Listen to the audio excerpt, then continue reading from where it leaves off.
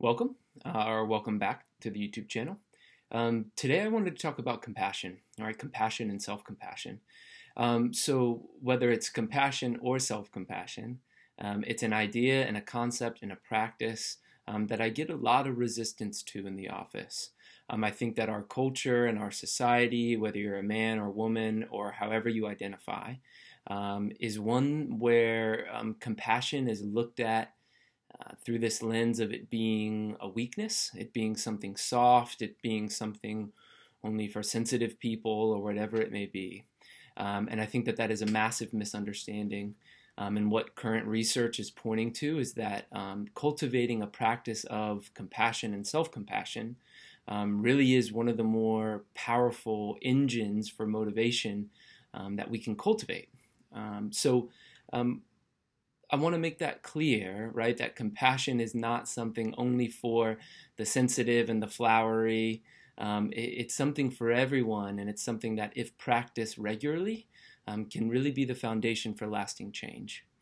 And so what compassion is compassion is just a suffering with, learning how to suffer and be with yourself, others, right? And from this place of being kind and understanding with that suffering. I think that we like to avoid suffering, we like to avoid difficult emotion, but if we can practice this approach to being more open to the full experience of our pain and difficulty through a compassion practice, we have a really strong understanding of what is, right? And from that understanding of what is, we can move towards a compassionate action that addresses the difficulty. And so, yeah, it's really important to highlight that it's something that has to be cultivated. It's not something that many of us were born with. And so practicing is really important. And so that's a little bit about what compassion is.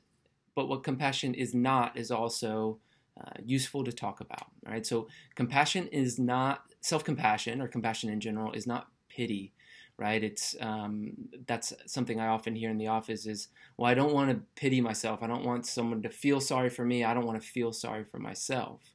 And it's not pity. It's just understanding that the human experience is something that's difficult for all of us, regardless of what you're going through. And then the other thing is that self-compassion is also not indulgent. Self-compassion doesn't mean you have to, be super easy on yourself and let go of the things of your disciplines and let go of the things that have led you to achieving certain aspects in your life.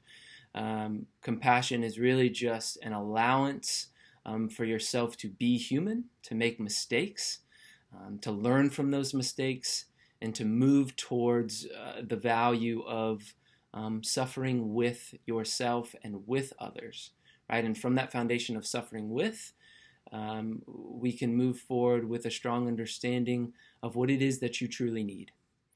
So self-compassion is something that I can and we can talk about in the future if you'd like. It's something that can be very, very helpful for you on your therapeutic journey, or you as far as development goes in general. So reach out to me if you have any questions about self-compassion. I'll be posting some things on the blog as far as self-compassion meditations that resonate with me in my practice. And as always, take care. I think I can help, and talk soon.